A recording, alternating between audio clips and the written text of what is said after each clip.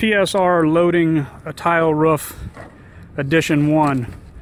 What we've found is relying on other subcontractors to load our roofs.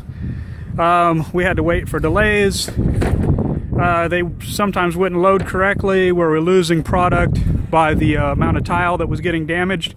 So now we are loading our own roofs, which makes us a more efficient company.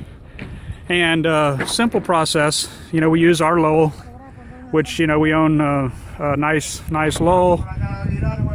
The crews, you know, they're all tied off with the ropes, harnesses. They're loading the roof per their specs.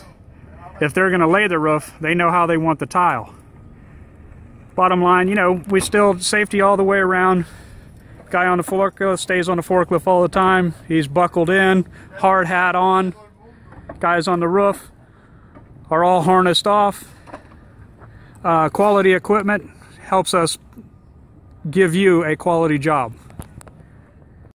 This is our transport truck that we bring the forklift to the site. As you see, everything that we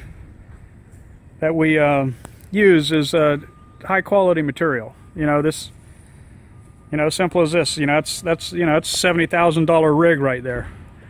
You have a $100,000 forklift,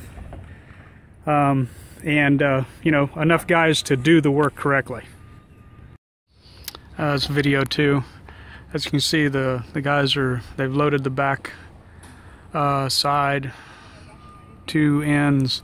Now getting ready to load this around this turret here. He's going to put extra tile all around the front of it, that way, because most of the turret is all cutting, and so he'll just overload up in front of it. And still got, you know, the guys on the forklift. We haven't left the posts there. Ladders tied off. It's 4 foot per foot out from the bottom, or 1 foot per 4 foot. Sorry about that. But they'll have this loaded in a matter of probably, I would guess, 2.5 hours.